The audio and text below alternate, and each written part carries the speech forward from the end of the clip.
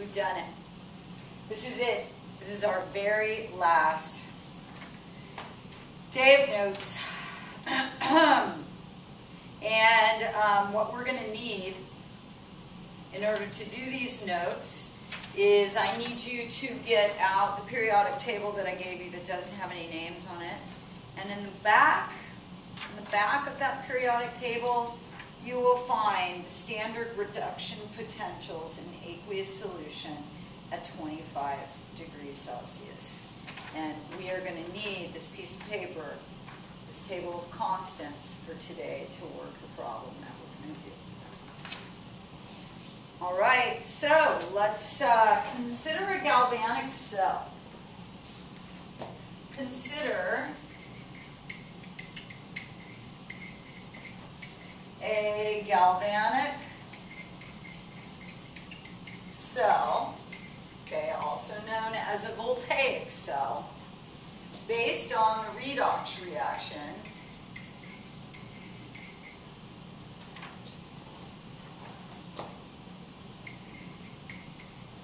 aluminum ion plus magnesium reacts to give us aluminum metal plus magnesium ion. Okay, so give the balanced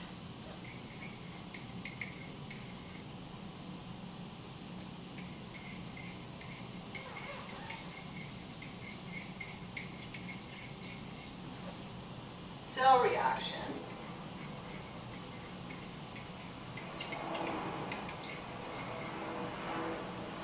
and calculate the standard cell potential.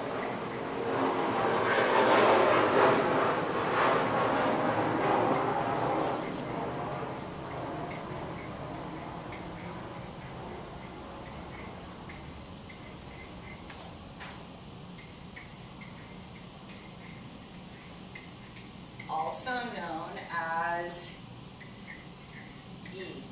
Okay? So, what is the electromotive force that is associated with this redox reaction? So, we are making a galvanic cell, which we drew a picture of yesterday, and it is based upon this reaction. So, what is the overall balanced cell reaction? And calculate the standard cell potential. Okay, so those are the two things that we're going to do. All right, so let's start with this, the balanced cell reaction. How do we write that, and what the heck does that mean anyway? All right, so first thing we're going to do is we are going to write the half reactions for this thing. So let's start with the magnesium. The magnesium is losing electrons, so let's write the oxidation half reaction first. So we've got magnesium going to magnesium ion, and how many electrons is it giving up in the process? 2. Okay, so that's the oxidation half reaction, and let's write the reduction half reaction. So aluminum is getting reduced, sorry, it's gaining electrons. So that's going to be aluminum 3 plus 3 electrons is going to give us aluminum metal. Okay, now, in order to make this thing balanced, to give the overall balanced, we have to have equal numbers of electrons being transferred in both of these half reactions. So that means that we need to multiply each of these reactions by a number so that the number of electrons on the reactant side is going to be equal to the number of electrons on the product side. So So what we're going to do is we're going to multiply this thing by 3. And what are we going to multiply this one by? By 2.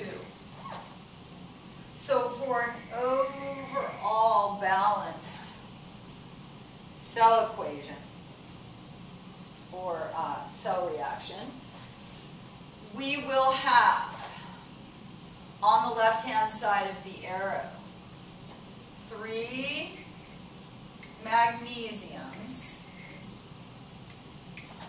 from up here, plus 2 aluminum ions,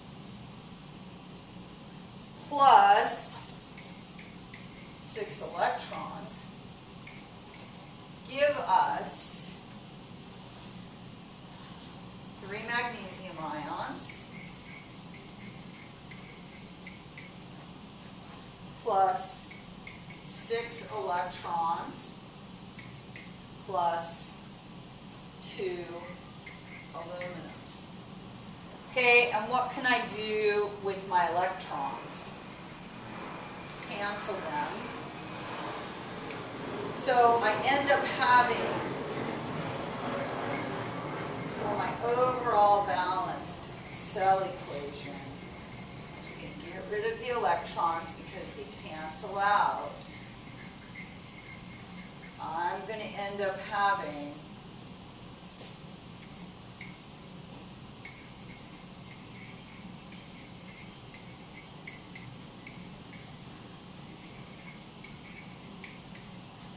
okay, that is my balanced cell reaction. My balanced cell reaction. All right.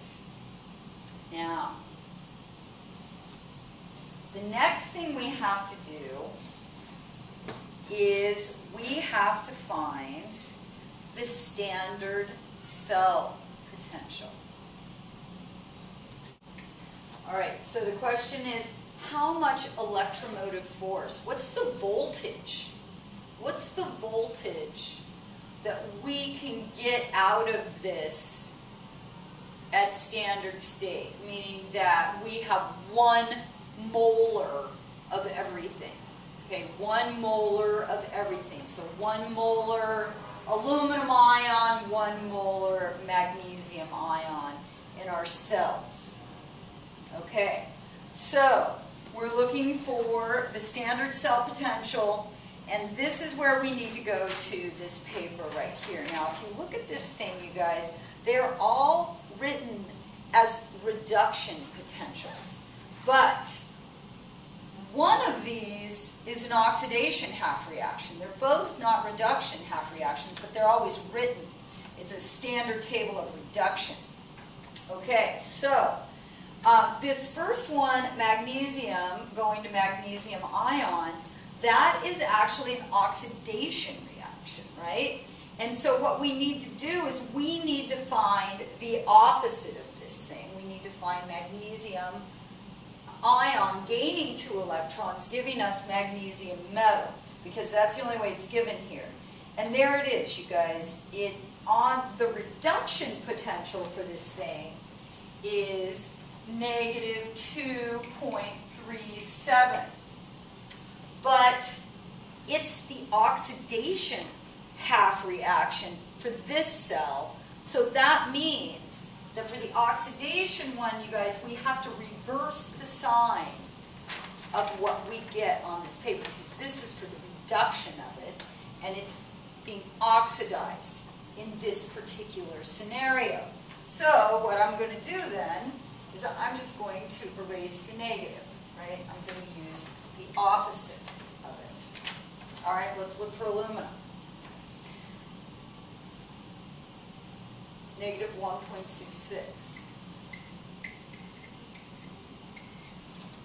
Am I going to reverse the sign of that? No, because it is actually being reduced in this galvanic cell reaction. And so I use the number directly off the the table. And then what I do is I just add them up. And if I add them up, I'm going to end up getting 0.71. 7 minus 6 is 1. 7. So 0.71, and what is my unit? It is volts. And that is the electromotive force. That is the standard cell potential.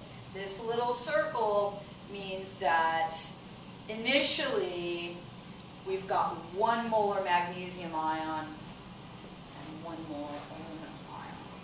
Okay, now, so this reversing the sign of it, if we reverse it, that's very much like Hess's law. But what's unlike Hess's law here, well, there's a lot of things that are unlike it, but this is not a mechanism, for one thing, is that we do not multiply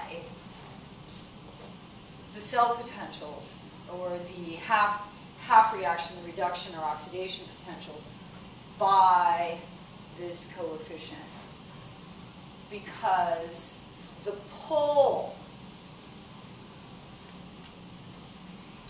of the aluminum on the magnesium to take away magnesium's electrons, so the electromotive force that is pulling the magnesium's electrons away by the aluminum is completely independent of the number of electrons that travel. So this number is not dependent on the number of electrons that are moving. It is only dependent upon the pull that aluminum has for magnesium's electrons. Victory is ours. We're done.